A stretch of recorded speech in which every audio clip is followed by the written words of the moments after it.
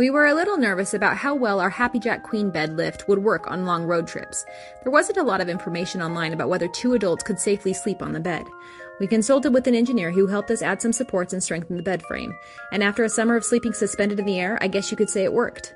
The only minor issue we had was on our last day before we left to Alaska when we brought out our Casper queen mattress and quickly realized the bed lift was called a queen size, but it was actually not a queen size. So we extended the side, added some supports, and the mattress now fits just fine.